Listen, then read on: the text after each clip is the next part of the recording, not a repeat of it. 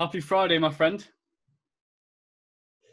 Cheers. It's great to have you on the show, bud. What is that glass? This glass. Okay, so it's Did you get that it's a from Alton challenge. Towers? No, it was actually I purchased it at the Amsterdam dungeon. So I don't know if you've ever been on one of these dungeon experiences before. Not to the Amsterdam one. You might have been to the London one. I've been to the one in York. Is that similar? I've not done the York one, but I assume it's very similar. Where you you pay your ticket and you get ushered in by some actor. They tell you to do this, they do that, and then you go around from like section to section, and I assume it's the same thing. It's just probably the same franchise, right? So it's everywhere, and so we get to the end and we get pushed through the gift shop, and I'm looking around. Oh, there's nothing I really want to buy. It's all overpriced. It's all kind of, crappy stuff. And I thought, you know what? I'll get the chalice. So the chalice is, yeah. I went to one in where was it? Blackpool, and there were some live actors in there as well. Dude. Yeah. They're all. I don't know. Maybe the York one's a bit different, but they certainly have. They have like the live actors. So yeah. I remember in the Amsterdam one I was in was I got called out for one of the sections, right? So they grab a member of the audience, like participate in this, and they do the whole thing of, this guy here in the 1600 whatever, they do the whole thing, and they called me out, and I'd left my jacket on one side, so I put my coat down, I put my jacket down, I did this thing, and then next thing, like ushering us through to the next section. So I get like 2 sections into this this experience, and I'm like, oh crap, you know what? My jacket is like three doors back. It's like, how the hell? It was really cold. It was like, I think it was like November or December in Amsterdam, so it was pretty damn cold. Yeah. And I'm going up to the guy, and the guy's obviously in character, and I was like, yeah, it's cool, it's good. Get here, you've got to move it. I'm like, yeah. But my jacket's like 3 rooms back. Get in here. I'm like, my jacket. Like, okay, get it at the end. He's gonna like break his character for like 1 second just so he can. Then I get to the shop, and I said to the guy, like, listen, I left my jacket in this room, and he's like, okay, no problem. We should go find it for you. And he goes, gets it, brings it back. So I felt like he saved my jacket. So I had to buy the chalice, steel chalice. You probably threw him off his guard, to be honest. Like, if he's trying to be this actor, you're like, dude, where's my jacket? He's got to get back into responsible mode. Yeah, it was almost like I was a customer. I changed from being like a participant into a genuine concern of where's my property. So I had to break that. Yeah. I think that'd be a fun job though. Like, I think so. Yeah, I don't know how. I don't know how it works. Scaring the shit out of people. Because it was probably about a year ago now. I went to one of these zombie mazes. And I don't know if you've ever seen one of them, where they throw you in this cornfield and there's zombies everywhere, and you have to essentially make your way through this maze. Right. And you have to avoid the zombies, but it's very much like you got to participate, right? So if a zombie comes at you, it's not going to grab you and bite you, but you play on that. Oh yeah, don't get near me, and you run away, and you of course you get those guys who are kind of, they're going to stand there and try and like fight the zombie, and the guy's like, dude, I'm an actor. This is a job. Play along. But all those people. We spoke to the owner of it afterwards. We said, it was really fun. It's really good. How did you get all the actors to stay all day? And I was like, most of them were like drama students from university. Right. They just volunteered because they just wanted some kind of experience doing anything. So it kind of transpired that they were all volunteers. Yeah. So they were making like all this money doing these mazes, and all the students were doing it for free. So that's like the perfect business. You have to pay your employees. That's right. My brother went to an escape room in Nottingham, and they had one of these live actors in there. Do you know which one I mean? What's it called? I know of them. There's actually one in our hometown, Lincoln, where I live, and they have like a very small escape route. But I think there's the one in Nottingham. And I think they also have like a big Sheffield as well. So it's maybe terrifying. Apparently, he walks around with like this axe, and it's like a real axe, right? And he would just walk around the room with it, dragging behind him. And basically kind of a Resident Evil game, right? yeah. That's pretty anyway, cool. Bro, Yeah. We digress. Yeah. Anyway, yeah, dude, it's so great to have you on the show. Like for people who are watching, Sam is my instructor. And he's basically helped me along my journey so far. It's been a very small journey so far, but everything that I know is from this man here, Mr. Sam Tweed. So I'm very grateful for that. Thank you very much, sir. We had Joey on earlier this week, and Joey Carter. Joey Carter. Oh, allow yourself, Joey. Yeah. What a man he is, by the way. Such a great dude. Yeah. I met Joey. I can't even remember. It must have been like 6-7 years ago now. When time just flies by and you don't even remember. I met him. We were at one of these Globetrotter, the BJJ Globetrotter camps, and I've been like a mainstay in one of those camps for years. I did kind of one of the very first ones, and I was like essentially the first person who ever got the first pizza, which is like when you do like 10 camps, you get like the first pizza. So I was like, it sounds strange, but I was kind of like one of those almost like royalty at one point. I was like, oh man, everyone knows me for being the guy who does all the classes, because I used to do all the classes. And one of the first ones I'd gone to, Joey was staying in the same hostel as us.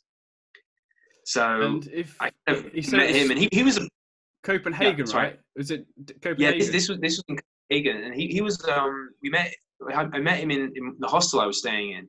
He was like a few rooms down or whatever, and he was a brown belt at the time, and I believe I was a blue belt, and he wasn't too far off his black belt at that point, and so it was just one of those random meetings. We met in the lobby of the hostel, had a few drinks, got to know each other really well, and subsequently I want to say we've been on like 3 or 4 camps together, and I went out there to visit him, and we went to the main camp.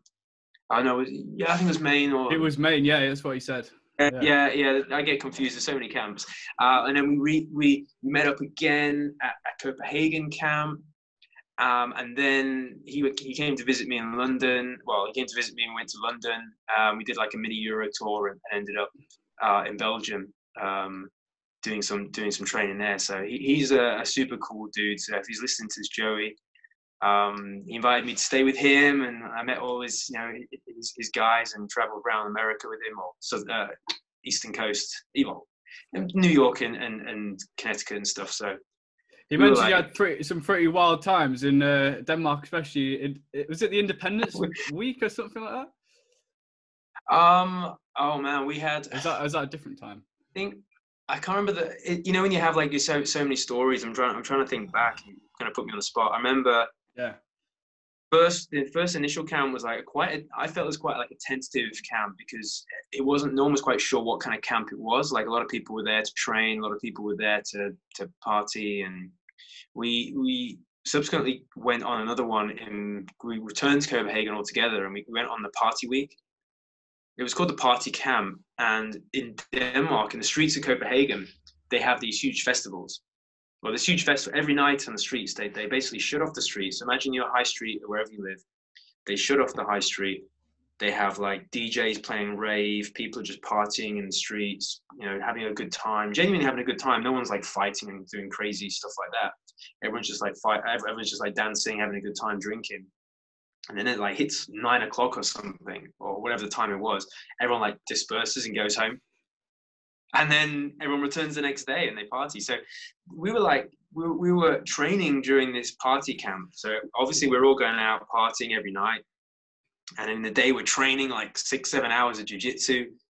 And then, we're going to go start drinking now. And then we'd go drinking and party all night. And it's just like a very bizarre thing to have. It's like you imagine any big city in the UK, and you close down the main streets and have live DJs playing music and giving out beer and stuff, and then it's 9 o'clock, so everyone let's just go home, see you tomorrow. It just wouldn't happen here. You'd have like parties going on till 4, 5, 6 in the morning, and no one going to work the next day, Right. essentially. But we had some really good stories, really good times there. Yeah. Well, he told me about this this book that he read, and I don't think I've ever talked to you about it. It's crazy, isn't it? Like you've done all this. I've never even asked you about it before.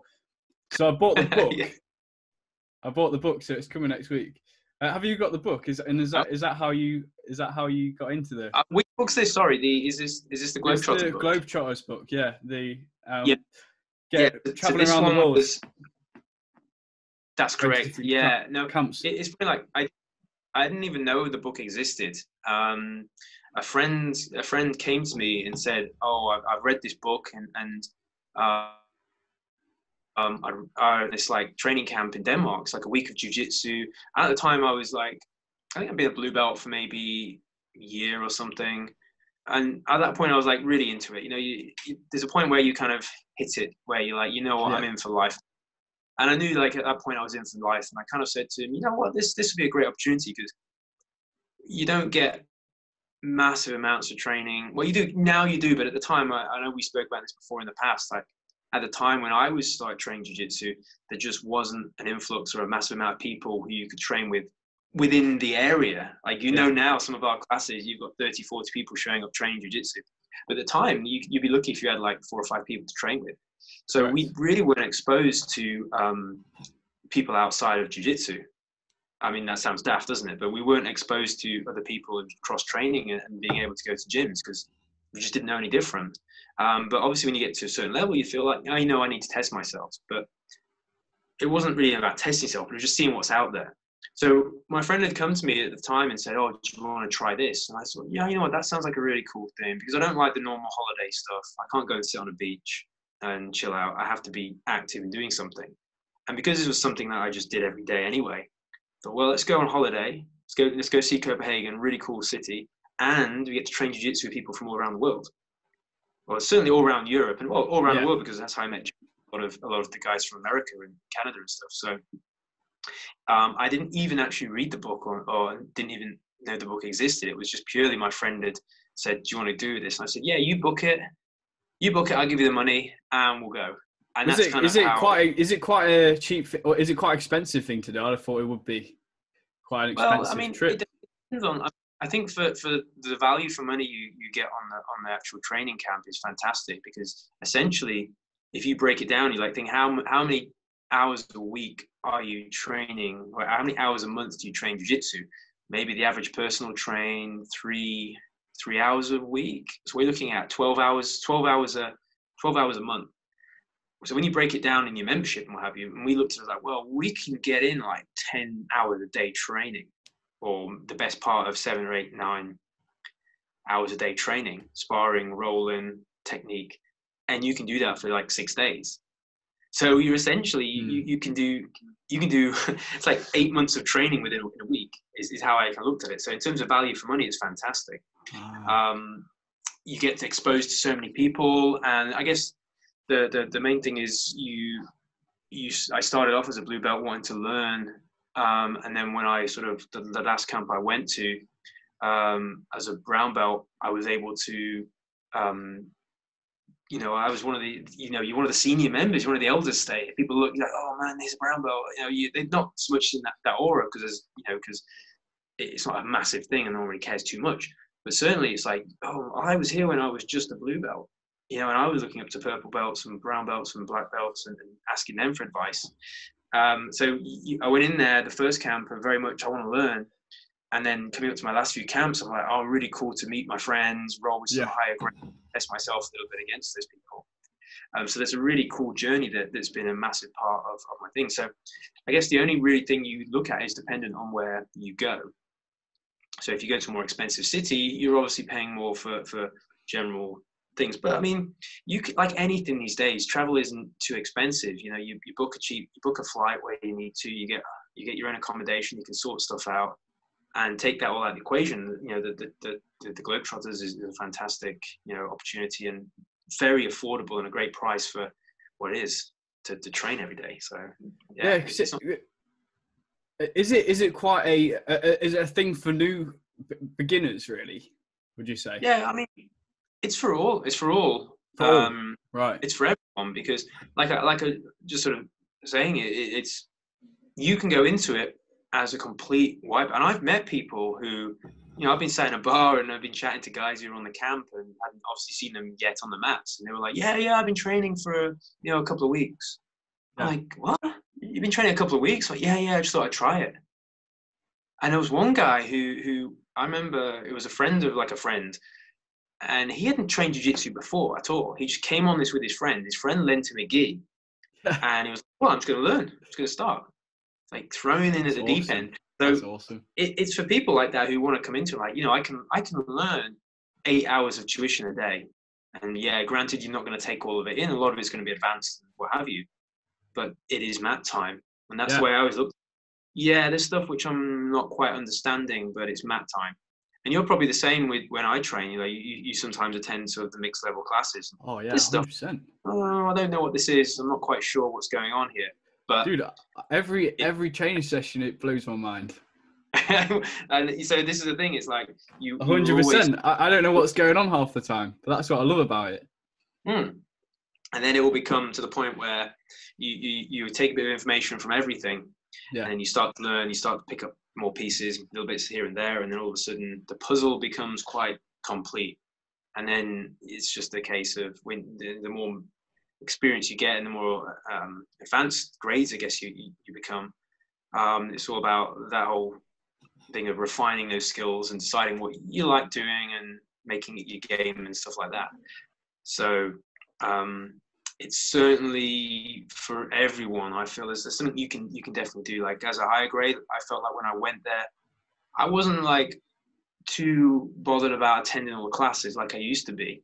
For me, it was really about hanging out with cool guys who I'd known for a long time, and getting to train with a lot of the black belts and brown belts who I could, you know, not so much test yourself, but at the same time it's like to see what other people are doing and see where you kind of fall in that sort of where am I as this grade, where do I kind of stand, what do I need to work on, and it's kind of it's good because you get a variety of different people. Like you get the chilled out rollers, you get the intense ones, you get the competitors, you get a nice mixture of everything. So you are going to have a good experience from day one. You've never trained before, or day 10 years and you're black belt, and you can still take a lot of information from the wealth of experience there.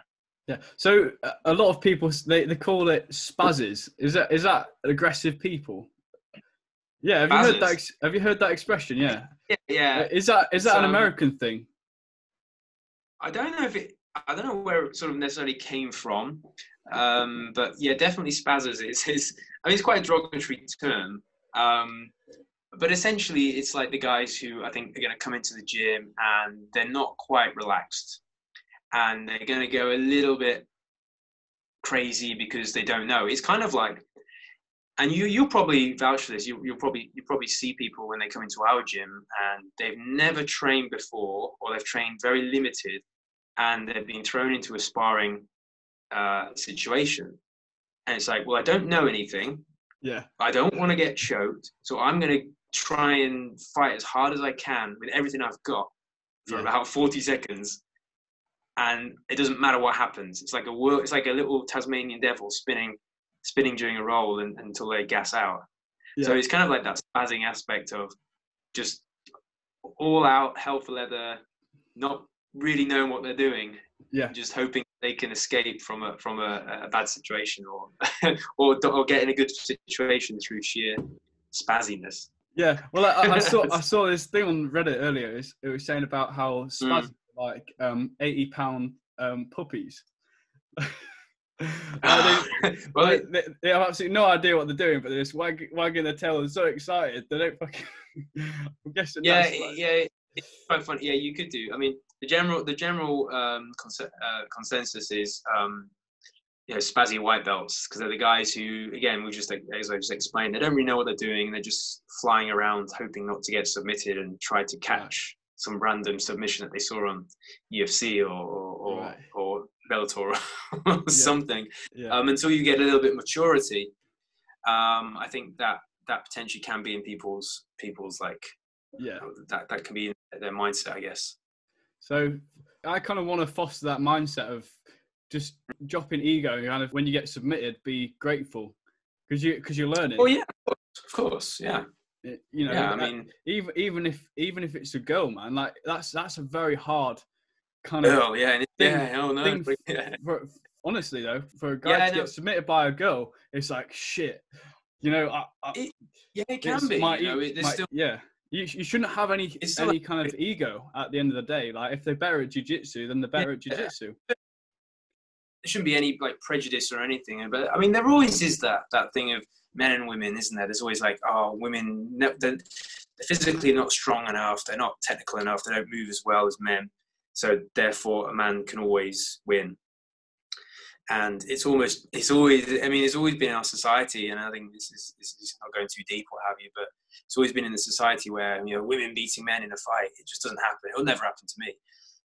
But the reality is, you know, there are some phenomenal brown, purple, black belts, blue belts, women out there who and there's certainly if you've come to our gym, we've been very lucky to have some quality females come through our gym traveling. And you know, you put them in against some people, and you're like, well, this girl certainly knows what she's doing, and they catch some of our guys, and they're like, oh, what happened there? Like, yeah, I know, a 50 kilo woman just submitted you, but it's not about her being a woman. It's about her having the skill and the ability to catch you with stuff. So there is that element, yes, of just leave your ego at the door. Have a go, but it's tough. Everyone has an ego to a certain degree, and everyone would be lying if they said they didn't. If they didn't talk about it or discuss it with their friends, they're certainly thinking in their mind of, it shouldn't happen to me, or I shouldn't allow this to happen. I'm better than that, and I got caught by this guy. I nearly got caught by that guy. It's always going to be there. It just depends on how you kind of manifest that and how you bring it out. Yeah. And if you're able to just accept it and be like, no, I'll just do better next time. But you should still always think about it. I don't think that's the ego. I think that's the good part of it. Of, you know, it doesn't matter who got me with what or how I got caught with what. It's how can I deal with that in the future? What could I have done better? You know, how could I have dealt with that in a different way? That's the questions you should be asking. Yeah. And a lot of times it will be, and hopefully you'll find this out as well. It'll be, I've got to be submitted 100 times by the same guy doing the same thing every week to get a better understanding. Because it's very difficult to, I got submitted by this armbar. I'll never get caught again. Well, the reality is there's guys who I train with at my training club at Doncaster who they'll catch me with the same thing every week. And it's like, I should know better to get caught by this, but there are just some things when skills are so refined that you can't stop it. And same in the other way is like there are people I can do the same thing on every time I roll with them, and sometimes I make a habit of I'll do this every time to the same person the same way. Yeah, and they're just to see they're perplexed. Why you keep doing that? Just to see, and it's one of those things of I'm going to continue to do this. And 100 times until you kind of get it. Yeah. So again, that's a little bit, but just repetition. Then at the end of the day, that's all it is. It's time. It's like what you said to me. It's time spent on the mat. Indeed, yeah. I mean, what else is there? Kind of, you have to put the time in. There's no way of shortcutting and getting through it in an easy way. You don't get through jiu-jitsu, I believe anyway. You don't get through jiu-jitsu by shortcuts at all. It is those times on the mats. It's the bad times, the good times. It's the times you get hammered, the times you're unfit, the times you're injured. You know, there are things where, you know, people get injured and they'll take months and months and months off, and it's like you don't need to. You can work around things, and you can. You know, mat time is the most important, the most valuable thing you can have in jiu-jitsu. It's not anything else. I don't believe it. It's not buying gis or telling your girlfriend or your whatever your date that you do jiu-jitsu. It's like it's time on the mat and putting it in and learning from all those experiences. And it's such a cliche, but it's. You hear me say this all the time. It's like it is. Time on the mat is the most important thing. That's the most you'll learn. Right? Yeah. You'll know that from. That's right. So just going back to the previous point of obviously Globetrotters trips. Mm-hmm. Joey was saying that there's an absolutely brilliant Mexican spot, and there's like surfing, hiking, there's jiu-jitsu. Like, it sounds unreal. Like, have you got? He's been inviting me for years. I was gonna ask. Yeah, he's. I think they call it. I don't mean to butcher the name. I think it was like BJJ Paradise. I think it's called. He'll be able to tell you better. I know him and another good friend, Brad. He trains in Brad Wolston. He trains in Connecticut. He was at Hartford, but I think they moved location. Maybe they're still in the same area. But he's a super cool guy. And I think he has he either runs it or he has a big say in how it runs. And Joey has been inviting me there for years. He's always like, come on. He's like, come on, Sam, you've got to come down this year. I'm like, you know what? Every time, I'm like, yeah, I think I can probably work it out. But you know what I'm like in terms of how the academy is like. It's full time now, so it's difficult to take 2-3 weeks off and go travel America like I used to. Correct. But he's been talking about it. So if you get the chance to go with him, you know, you should definitely hook up with him and go. I've bought the book, so I've got to follow it through, right? I've got to go to one. We went. I didn't do the Paradise one. I think it's called Paradise, and again, apologies if I'm butchering it. But we did the last camp in Estonia. A few of the guys from our gym, just actually before you. Well, we did it last summer.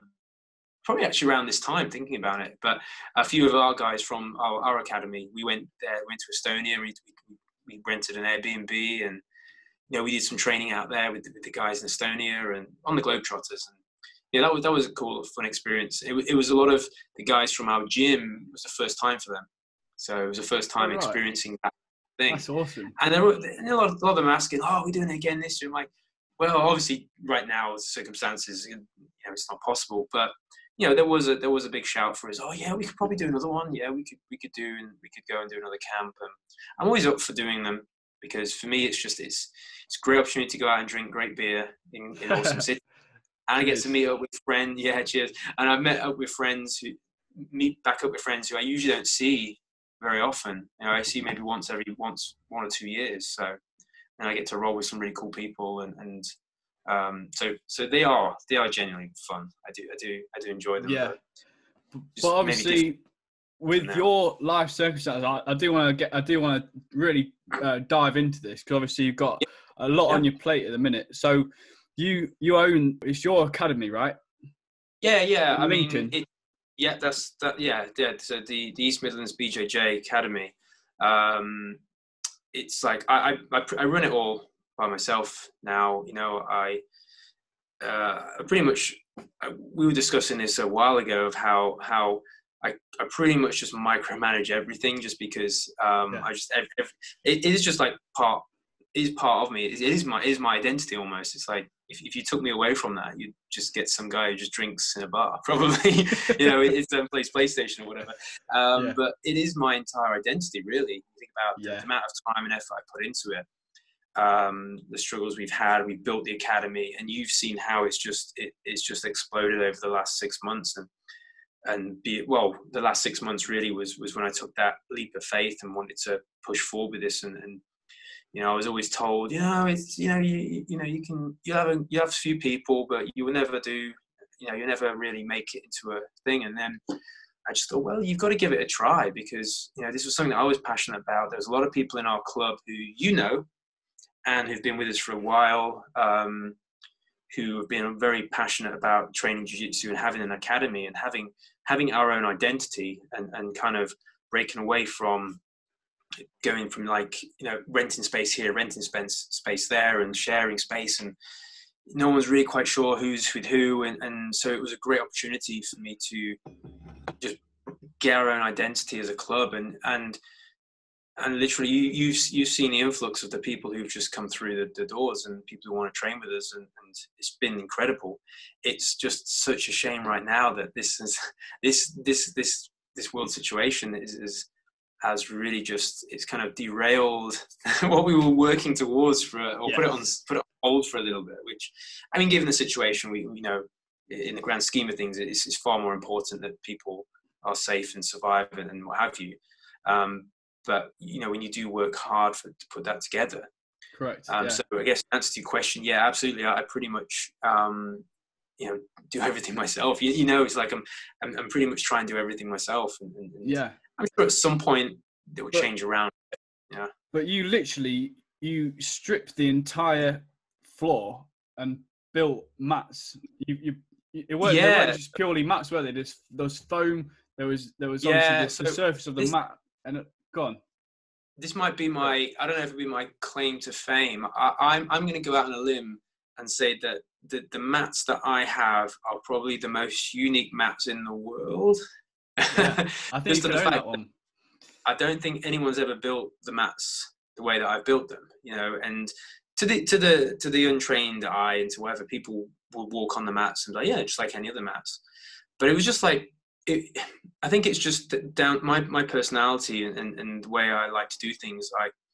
I wouldn't have felt happy because if I just bought some cheap mats and had it down. Like my theory behind my goal really was to build the academy and have something so unique that other people don't. You know, you can walk into any gym and you can have normal mats.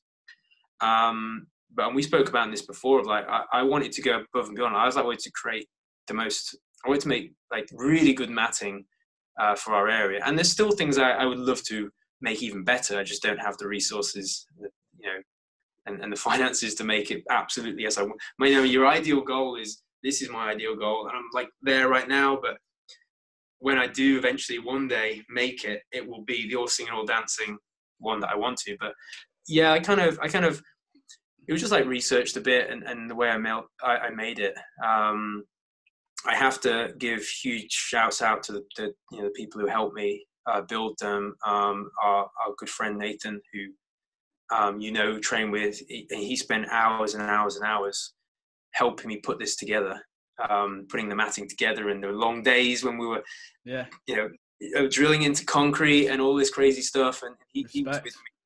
And he put, so I have to always be thankful for his time and everyone else who chipped in to help, who came along, helped paint and stuff. But I think sorry, going back to your point, there were kind of very unique mats that I built for myself. And, if anyone wants to actually know what I did, it's no secret. I'm more than happy to You need to make a video, dude, of exactly what you did, what material you used, how you went about it. Because especially after this crisis, man, the amount of people that are rolling on who knows what. They're probably rolling on like the lawn, man. Like, well, I did a few live videos recently and helping people to try and make up their own mats, and a couple of our students have actually contacted me and I've asked, how can I build a mat, how can I build it, and even like a makeshift way of building it. So I mean, I did film a lot of the stuff, and I did kind of, there's pictures and there's all stuff, and I think at some point in the future that whole thing will be like, this is where we started and this is where we kind of ended up. That whole thing, quite nice. How have you told the people that have contacted you? How did you explain how to make the mats then? Well, there was a couple of things. The first one, the way that I built the mats that I had was essentially, I bought good judo style mats. So I bought like proper foam, 50 mil foam. Is this what people can do right now though? They could, but you're looking at, I mean, this is expensive. The matting I bought was very specialized in a way. But if you wanted to make a cheap mat from home, like there are some things that I've been advising people. Like the first thing you could do is, if you have like a lot of cardboard, when you buy a TV and you have like boxes and boxes, you could like stack those boxes 3 or 4 times up, and you can make like a nice kind of very makeshift frame. Right. So, like a makeshift underlay. The other thing you could do is you could actually buy carpet underlay, which is a little bit more expensive. Essentially, that's what we use in our mats. We have our matting, which is our 50 mil mat that when you get slammed on, it's like, oh, it's quite nice, yeah. And underneath that, I have the underlay, which is essentially like I call it a sacrifice foam. But it's like the stuff you put under normal carpets. So I just stack that up, and then underneath that, there's more bits. So that could be an option as well. Maybe go down to your local carpet store. Well, not now, you can't, but maybe online, and you could buy a roll of underlay foam, a couple of layers of that, maybe a layer of cardboard, and then there's always that option. There's kids jigsaw mats you can always buy. Yeah, I've got some of them. They're not great. They're not great, but then obviously the purpose is for jiu-jitsu. However, if you were to put them on top of, padding, I suppose, yeah, that's right. You could definitely make something. I'm kind of interested to see what some of the students are going to come back with. Our guys have started to essentially assemble mat spaces and things like that. So I'm kind of intrigued to see what people come back with. Yeah. It's funny because you've created this foundation where people feel comfortable to come, even at the lowest ability, people can come along and feel welcome. Absolutely, yeah. Especially, I'm quite, I'm quite fit, like physically. Mm-hmm. So for me, it was quite easy to be like thrown on the floor and stuff. But you're able to kind of say, if you're new, then partner up with someone higher belt because they'll know what they're doing, right? Well, I think that's the ethos of exactly what the club is, and the way I've always wanted to make things was everyone's there to help each other, and you're only as good as the partners you have as well, because you don't want to be. It's funny. It's like a thing. You don't break your toys because you can't play with them, right? So you want to nurture. You want to help out the guys who are coming through, because essentially it would be great, like, to have training partners who can push you to that level that you brought up. Like, that is the ultimate, I think, in as martial arts. It's like, as a teacher, it's like you teach your students to submit you, and when they do submit you, it's like, job done. It's that kind of mentality of, and you have to bring those people in at the very, very basic level, and you have to, like, right, how can I take this guy who's maybe not in great shape, wants to learn jiu-jitsu, and again, everyone has a different purpose of why they want to do it. People want fitness. Some people just enjoy the aspect of the social aspect of it. But I think it's important that you understand as a club what you are and where you want people, and by bringing people up from grassroots, from grassroots, bringing them up from people who walked through the door day one, never trained, and taking them all the way through to a blue or a purple or beyond. And that's kind of the process, and that is your longevity of any. And it should be the longevity, I think, of a lot of clubs, is having that structure in place. People can come in, feel welcome. Yeah, I like this. It's not an elitist gym where you walk in and you say, God, I've got to be good or I'm not going to survive with these sharks type of thing. There are, full well, there are guys who are very experienced and very tough and compete. But how they integrate and mingle with the guys who come in from day one is ultimately, I think, what defines the club a little bit. It's like, yes. Oh, you can be day one and I don't even know who you are, but within an hour, we're going to be training with each other, and we're probably going to go to the pub afterwards and have a beer and exchange emails and phone numbers, and oh, you do this and I do that. Oh, okay. Well, and then all of a sudden you've got a friendship, a very, very strong friendship based on something like that. Where a lot of places, a lot of clubs, you walk in and you would just be like, you do your training, you'd go home, and you maybe wouldn't even interact with people. Sure. I kind of wanted to ask you about the online stuff you have planned, because obviously you always had a vision of doing digital stuff, but this has kind of propelled your vision into reality. Obviously you won't be able to do it right now, but as soon as we're back to reality, I know for a fact we'll be doing a Q&A weekly, but I don't know if you've got any kind of any. Well, the plan was the plan was always, from my perspective, was always to have an online database for people to I mean, it is one of those things of, from purely from a selfish point of view, of I want to go home at evening and having people ask me questions and questions and questions. And that's not a problem. Don't get me wrong. But it is one of those things of, if every member who was a member had a database of information that they could look at, that adds so much more value to not only a product that we have, and the club that we have. Like, you have access to the stuff. So if you miss a week, you can catch up. Yeah. And I've always thought it was very important to go down that market.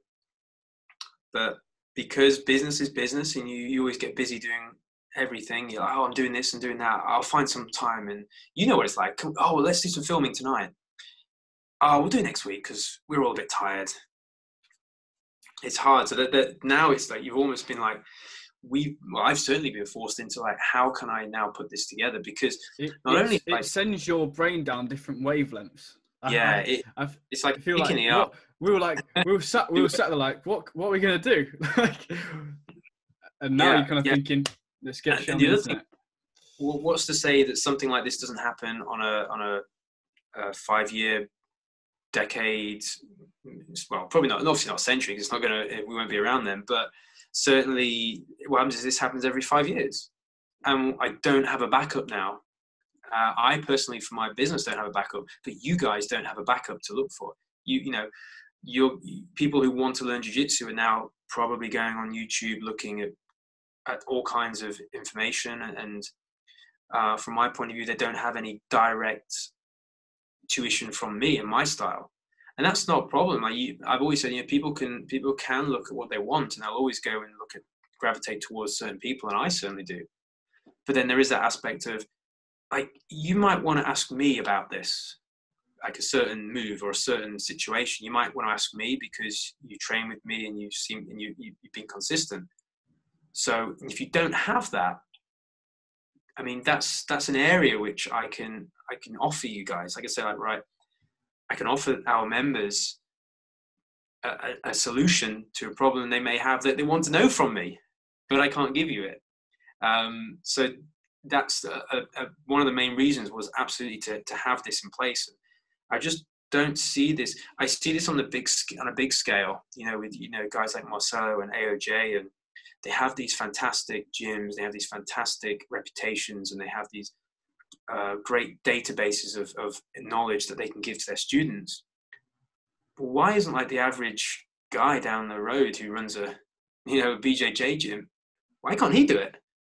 Why can't we? Again, we're going back to the point of what are the market leaders doing in their industry?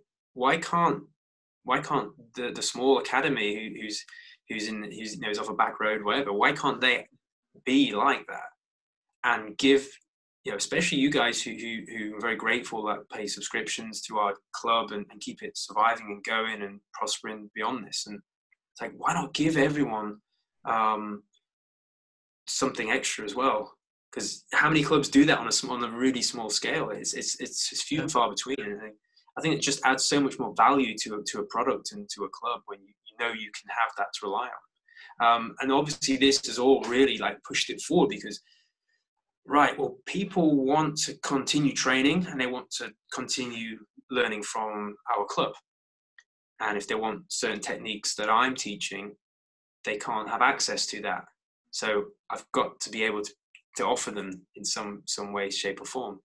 So this has absolutely, it's pushed everything forward and said, right, let's go forward with this and do it. Obviously the train again has been a little bit derailed, and we're having to change the model completely. Like we're saying, like, how can we use digital technology? And you and I both right now are almost like, we're looking at everything and say, oh, I can maybe learn about this and take the time to learn about this era, because we may be back here in a year's time. And if we didn't learn from this experience, then we're idiots. Let's learn from it. Absolutely. I feel like you need to use this time to learn a skill for sure. Plan. If you're lucky enough to have some time anyway. I know a lot of people are still working from home. So I mean, I don't know how hard people are working at home, but they're surely all the minimum the time that they spend traveling, they don't have that anymore. So maybe they've got an extra 2 hours that they could just spend reading something or looking into a topic. Why not learn something that's going to help you. Certainly, if you're a self-employed individual, how can you, anything, if you're a yoga instructor, if you do massage therapy, or if you do something, why not take this time now to make online content? Why not, if you can't make it, how about I learn how to do it from the basic steps of how do I set up a YouTube channel? How do I do Instagram Live? And you and I, again, with a lot of this, we had a bit of a nightmare of that, didn't we? But we're learning. We're trying to figure, in 3 months' time, we'll probably look back on this and we'll have it all kind of not super nailed down, but we will have, right, we know how to do this, we know how to do that. And we're in a good position to move forward. And if anything like this were to happen again, well, we know, and we're probably going to be, I envision we're probably still going to be doing this as well as, so we're just creating more work for ourselves when we get back in. So our workload will be doubled. It's not only we're doing online products and stuff, but we're having to do the physical aspect of teaching and running an academy as well. So it's just more work. We're creating more work for ourselves, essentially. Well, hopefully less in the future, if that makes sense. Yeah, of course. What would you say is your focus? Obviously, you're working 50 sessions per week. And week? Month. Sorry, a week, yeah. So yeah. What do you think is your focus over the next 36 months? If the pandemic was over, right, and we're all back to normal, everything's absolutely normal again. What is your focus? What are you looking to do? Are you looking to get more of your time back and employ more people, or what? Well, I guess it would depend on how the ultimate goal would be absolutely to have the academy where we can bring in multiple people to teach everyone that's within the same syllabus or within the same principle, because there's nothing worse sometimes than bringing somebody in who's got a completely contrasting style to the head coach, let's say, and almost it creates a lot of differences in styles, not differences in styles, but maybe conflicts in what people should do. I think you have to have a very synergetic approach to having instructors in. But absolutely, I think it would be fantastic to especially have some homegrown talent who we've built up throughout the years to now be able to instruct the new talent or the new guys coming in fresh, because that is essentially how businesses should run. I know Simon came in and he's purple belt and he's absolutely fantastic artist. He came in for one session, but his description of the detail was very good. I don't know how long he's been training for, but have you trained him the whole time? Well, Simon, hopefully if he's listening, big shout out to Simon. I've known him to you, man. And we've kind of grown up together training. You know what I mean? It's like we didn't start at the same place. We started at different places, but we kind of, you start here, you start there, and we've kind of come together. And I think I've been very lucky with him and a couple of others who really we gravitated towards each other since we met each other, and we've been able to work with each other, and our paths have kind of always intertwined and stayed with each other, whereas other people maybe floated off to different places given circumstances and situations. Excuse me, but we've always stayed very close to each other, and I think whereas I was able to probably make this and push this forward for my own personal benefit as well, and he certainly was with me a lot of the time. So we've kind of grown up together, almost like BJJ brothers in many ways. A few of us have just come through the ranks together, and so we've always tread the same path closely. So we always have very similar styles, because that's the way when you train together so long. Oh, what did you do? Oh, yeah.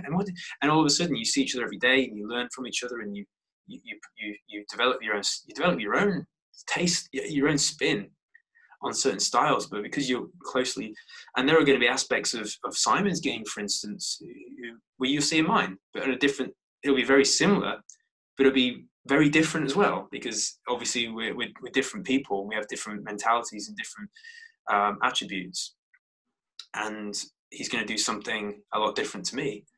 but probably the end goal is going to be the same. And that's why when we bring someone like him in, and hopefully we're going to do more with him to help guys, and you say, well, there's reliable people within our club who and then looking sort of beyond that, some of the guys the homegrown talent we've brought up from white belt to blue belt who are really like crushing it at the competition now. I certainly feel over the last 3 months we hit a level which was, we kind of were just put into that next level. People who were on the cusp of doing great or really good things just kind of matured. And then, for sure the last competition we went to, and every one of our competitors got to the final. And we'd never had that before. And it wasn't like a very lucky, we fluked our way through stuff. There was legit technique and skill and maturity that took all those guys to the final and won some medals. We won some golds and won some silvers.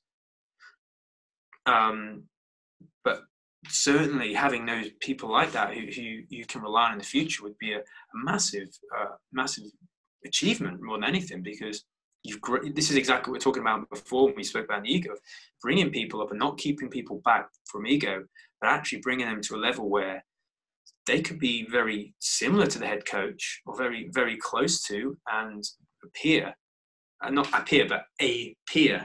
the same level, who can now start helping out the new generation and giving time for myself maybe and some of the others to go and do some extra stuff to grow the club. It's like anything, like I spoke to you when you asked me before, it's like by doing everything is very time consuming. I would love to have people do my admin. Yeah. I would love to have people do the maintenance. I'd love to have people do all these kind of stuff that I don't have to do. So I think that long term will be certainly the way we kind of look for, and we say, yeah, bringing people in, hopefully keeping everything very synergetic. That's a very business word, isn't it? Synergy. Yeah. You've been reading your business books, ain't you? Yeah, it sounds like I am. It's like I'm reading straight from the book of business, but a very synergetic a way of bringing people in and working, but at the same time offering something a little bit different. Not having someone go in and, oh, you're doing like plan Z and I'm doing plan A or whatever. And you're like, we're doing complete different things, and you definitely don't want people like have conflict of styles too much, because you run the risk of making it very difficult for people to understand what's going on, especially at a beginner level when they need those basic fundamentals to get them through that period of uncertainty, I guess. What am I doing? What am I doing? Yes. So after a certain point, it's more how many training partners you have rather than the instructor, though, don't you think? Yes. Did you always, from white belt for your first day to where you are now, did you always have the same instructor? No, to be fair, I didn't. I started with someone who really wasn't a jiu-jitsu guy, but had done jiu-jitsu. And then I was in a position where, like anything, you want to improve, and I didn't feel I could improve in that scenario. And I was super lucky to train at my current gym that we're affiliated with, is the Doncaster Martial Arts Academy, and train under a fantastic bunch of guys there, headed up by Neil White. And I was really so lucky to go into that group of people and train with some of the best guys in the Midlands, like some of the absolutely fantastic, some of the best grapplers in the country, and MMA fighters, and so much experience there. And it was very unfortunate that just because of travel and the fact that, I can drive, but, I don't have a car, and I wasn't able to make a sacrifice to visit them all the time. And I slowly kind of moved away a little bit begrudgingly, because I always wanted to stick with that. So I trained, you train. And then I was really fortunate enough to get, to move back, to get back in with them because of the transport. It's purely because it wasn't like anything we had a dispute or anything. It was just purely because I couldn't make it as regular as I wanted to. I could maybe make it every now and again. Now I have the ability to train there weekly, and sometimes 2-3 times a week. And it's just, now I've got a real, and it was funny because the moment that I started back with the Doncaster guys on a consistent level, I think my game just went to the next level. And I'd never had that before. Well, obviously when I was with them, but when I started getting that consistency with them again, it was just like, it took me to that next level. And I really felt that my game improved so much. And subsequently, because of that, I was really able to hone better skills and offer you guys better training, because my skills now have really started to, I feel like they've developed me so much now to the point where, I'm not the best in the world. I'm not saying I am, but I definitely felt like a level up. The mushroom came down and came up. It felt like, Yeah. it felt like going back with them and having that consistent 6 to 8 months with them, training every week, and they've done. I'm so happy to be part of what they are, and love those guys to bits. And training with them is really, I think it's taken our club to the next level. And you can see again the quality. You can't deny that when we went to competitions and all our guys are getting to the final. They're not just getting to the final with fluking. They're getting with triangles and arm bars and stuff we've done in class. And shout out to our guy Bjorn who got his blue belt recently. I hope he sees this. Congratulations, bro. Yeah. The fact that he went to those competitions, he was implementing stuff that we were teaching in class, and to see that, it's just absolutely fantastic, because then that the quality or the training you give to your squad, your team, your family, they're essentially going out on that stage and performing. It's just like, you're doing it. It validates everything we do as a club together when we help each other train. So it's just fantastic from that point of view. That's really cool, man. So for me, because you mentioned competitions a lot, just in that. So I'm in my 3rd month of training, as you know. So my thing for this year is I really want to get to a competition. I spoke to Joey about this, and I said, what can I do now in isolation, in lockdown, to improve myself, improve my mind, improve my body. While I'm in this period, what would you suggest? Because he suggested conditioning, like sprints, running, deadlifts. I think he's always been like, I know Joe, he's been a huge fan of that kind of stuff. And I think like he was saying, I think you just got to kind of be active. If I'm honest, I'm pretty lazy when it comes to my conditioning. I tend to find that my conditioning is fine by just training and rolling with guys, and I don't really supplement it with anything else. That's just me being a little bit lazy, if I'm honest. So this period of time is like, well, I have to do something, because I can't, and I always rely on, I'll get my training tomorrow, I'll do some rolls tomorrow, I'll get some hard rolls in, guys, and my guys at Doncaster, and I'll get my open mat. So I'll always feel like I always get stuff. And but I think certainly, the physical aspect of it, keeping fit, and I don't know. People are always talking about the mental aspect of jiu-jitsu, and there's been a lot of podcasts recently of the mental state of jiu-jitsu and how you can keep mentally in shape for jiu-jitsu. I haven't really checked them out, if I'm honest. I've just seen a lot of stuff on Instagram and social media. So I might be interested now to read up on, see what, especially if there's people who are of a high level, like doctrines and stuff, who are validating again some of this mentality stuff. Certainly, keeping the body fresh. I think some of the drills we've been doing, I think definitely keep up with the drills, because that movement is vital. You know what it's like. I always say when in class, like, I just take for granted that I can do things. Yes. You can't put your knee to your chest. But I don't say it in that way, and I don't think that, but it's like, I can do things, but I take for granted, like, you can do things that I can't do. We take for granted those things.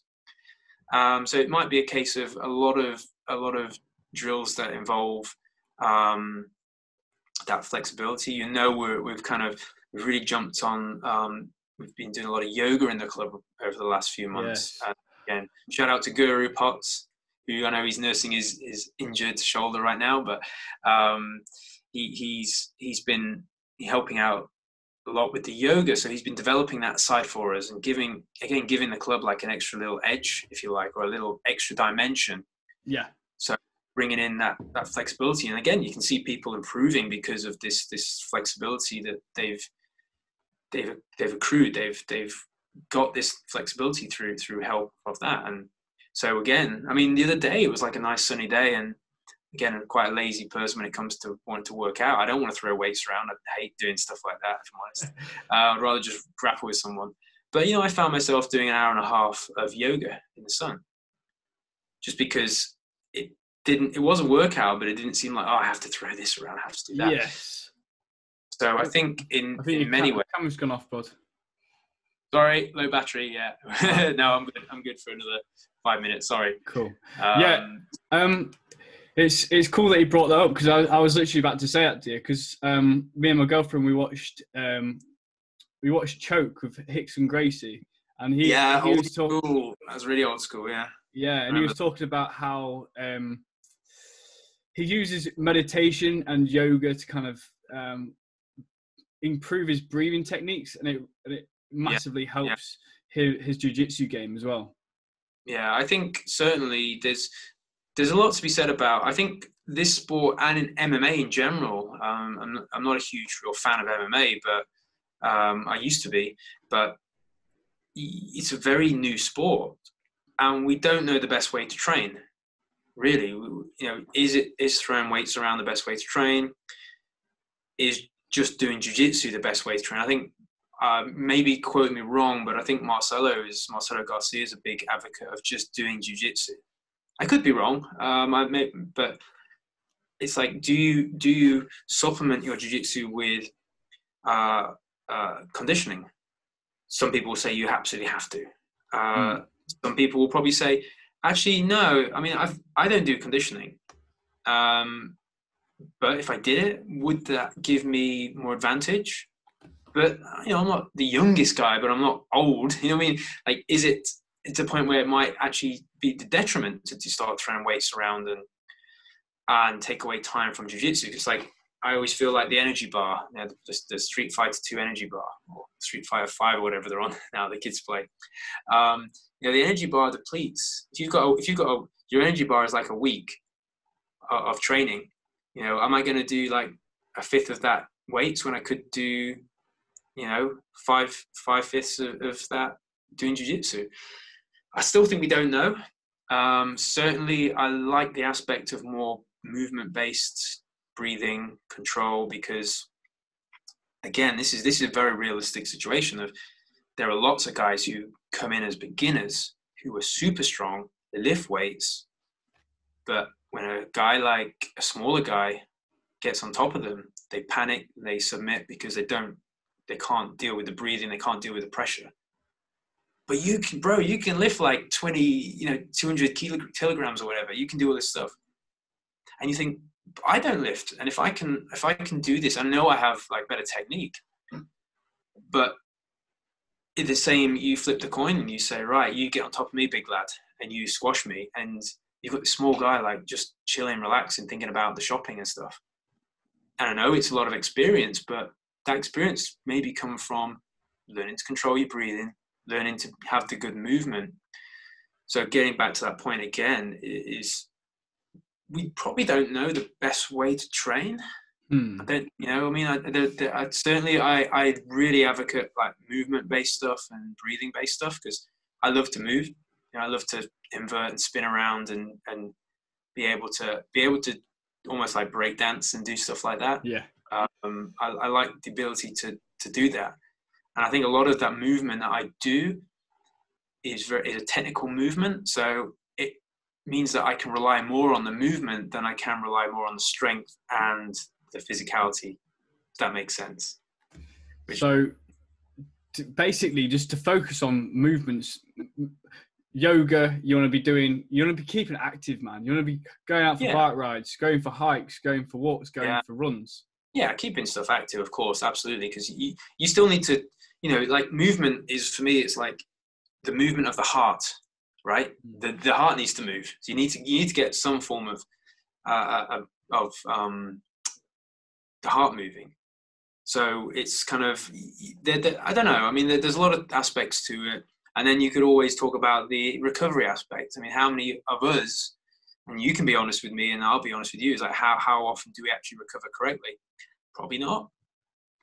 Does any of us, either of us or anyone in the group stay around after stretching off? And nah, we need to, though, dude. Really? Do we have ice baths out? No. Yeah. That's something I'm going to start. I'm personally going to start implementing anyway, especially well, why don't we have a monthly sauna get together?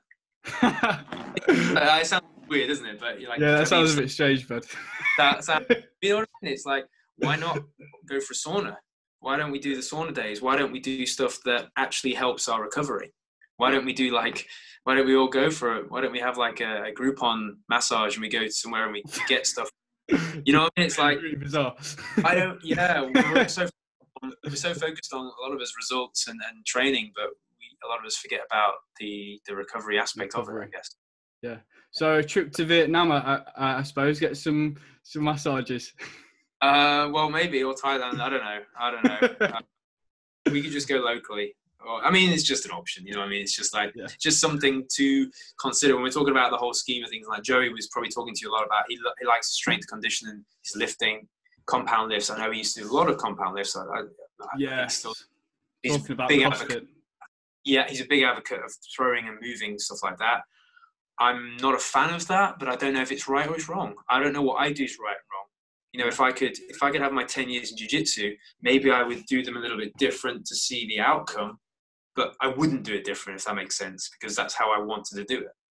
But it would be nice to have a parallel universe, right? Sam did jiu-jitsu and drank beer and did a bit of yoga and concentrated on spinning upside down every day.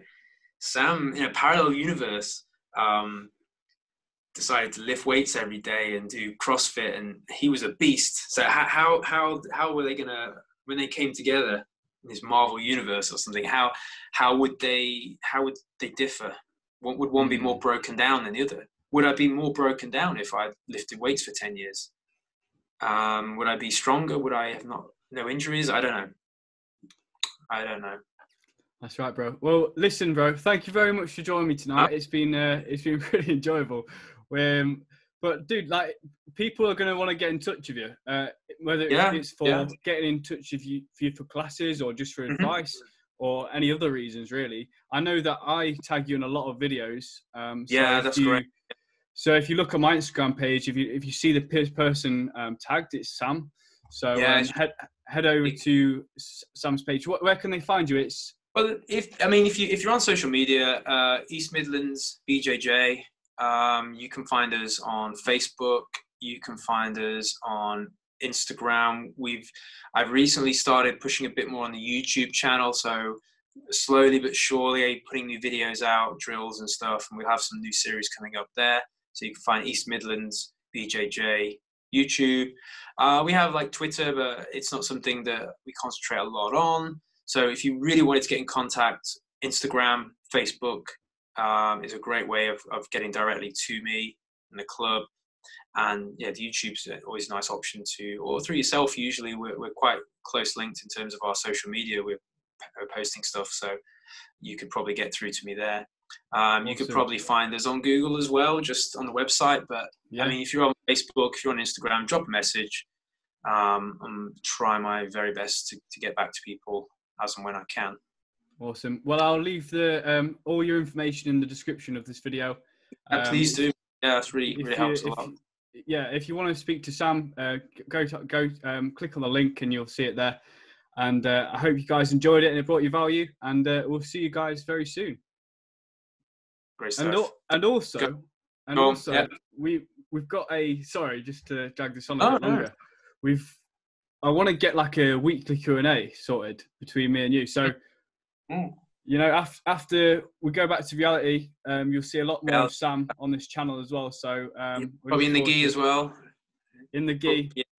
In the gi. Hope to get some new rash guards. All the stuff. That's awesome. Yeah, I mean that would be really cool because I do feel like there's a lot of knowledge that we can pass on to people.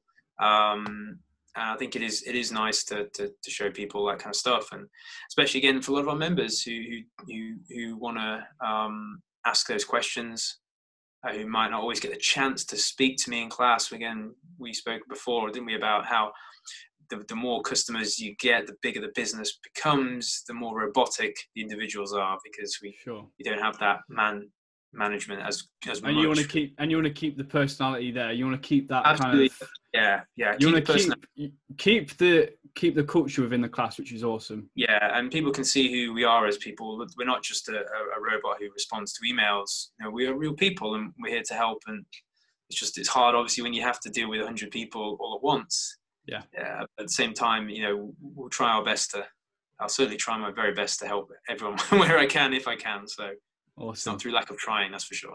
That's all right. Well, dude, thank you very much, man. You have a good night and stay safe, man. All right. Take care. Thank you very much, sir. Brother.